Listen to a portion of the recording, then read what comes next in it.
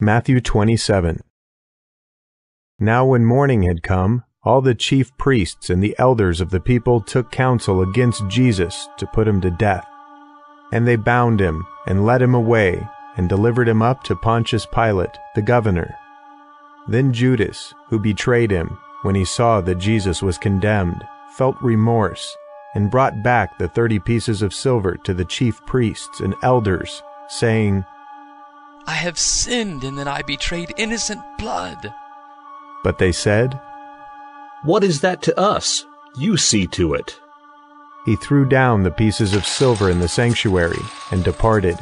He went away and hanged himself.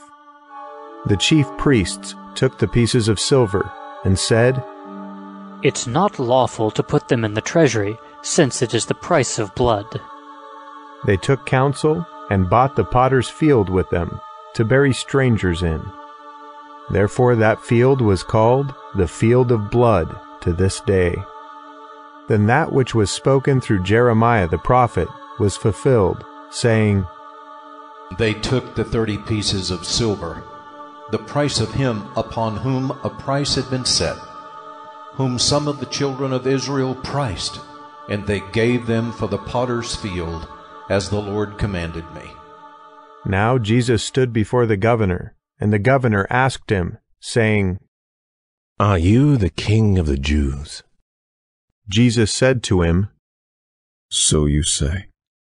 When he was accused by the chief priests and elders, he answered nothing. Then Pilate said to him, Don't you hear how many things they testify against you? He gave him no answer, not even one word, so that the governor marveled greatly. Now at the feast, the governor was accustomed to release to the multitude one prisoner whom they desired. They had then a notable prisoner called Barabbas. When therefore they were gathered together, Pilate said to them, Whom do you want me to release to you, Barabbas or Jesus, who is called Christ? For he knew that because of envy they had delivered him up. While he was sitting on the judgment seat, his wife sent to him, saying, Have nothing to do with that righteous man, for I have suffered many things this day in a dream because of him.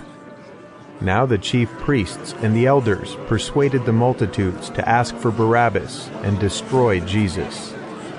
But the governor answered them, Which of the two do you want me to release to you? They said, Barabbas! Pilate said to them, What then shall I do to Jesus, who is called Christ?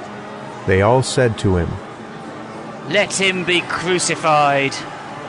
But the governor said, Why? What evil has he done? But they cried out exceedingly, saying, Let him be crucified! So when Pilate saw that nothing was being gained, but rather that a disturbance was starting, he took water and washed his hands before the multitude, saying, I am innocent of the blood of this righteous person. You see to it. All the people answered, May his blood be on us and on our children. Then he released to them Barabbas, but Jesus he flogged and delivered to be crucified.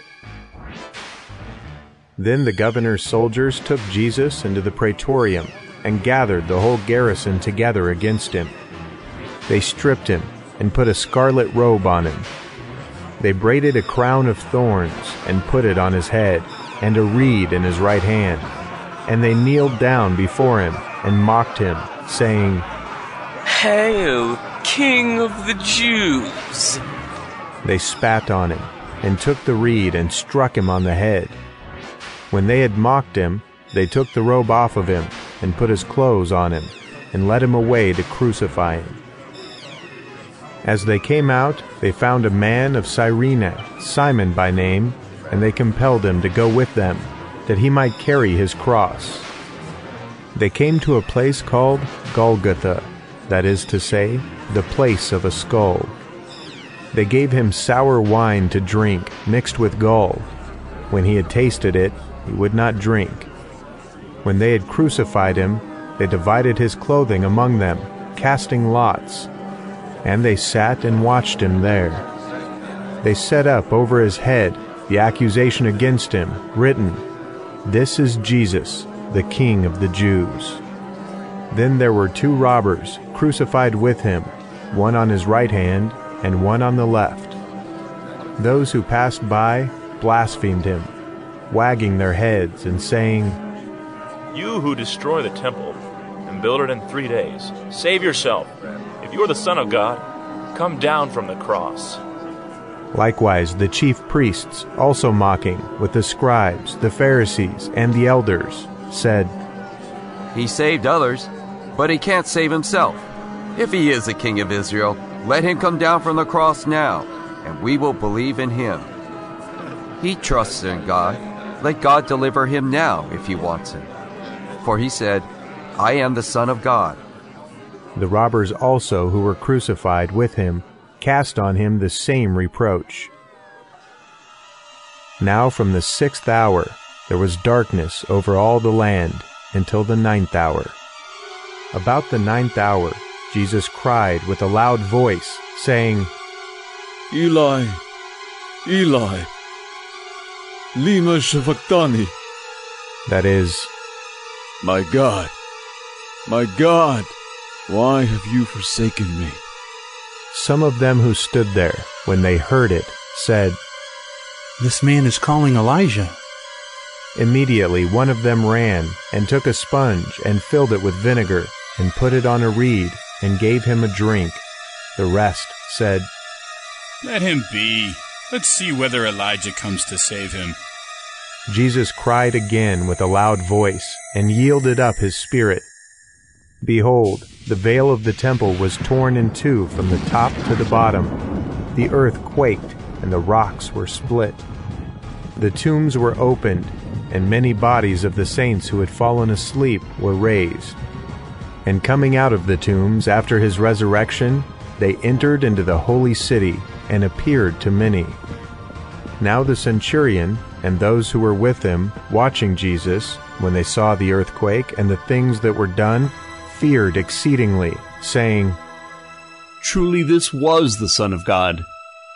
Many women were there watching from afar, who had followed Jesus from Galilee, serving him. Among them were Mary Magdalene, Mary the mother of James and Joses, and the mother of the sons of Zebedee. When evening had come, a rich man from Arimathea, named Joseph, who himself was also Jesus' disciple, came. This man went to Pilate and asked for Jesus' body. Then Pilate commanded the body to be given up. Joseph took the body and wrapped it in a clean linen cloth, and laid it in his own new tomb, which he had cut out in the rock, and he rolled a great stone to the door of the tomb, and departed. Mary Magdalene was there, and the other Mary, sitting opposite the tomb. Now on the next day, which was the day after the preparation day, the chief priests and the Pharisees were gathered together to Pilate, saying, "Sir, we remember what that deceiver said while he was still alive.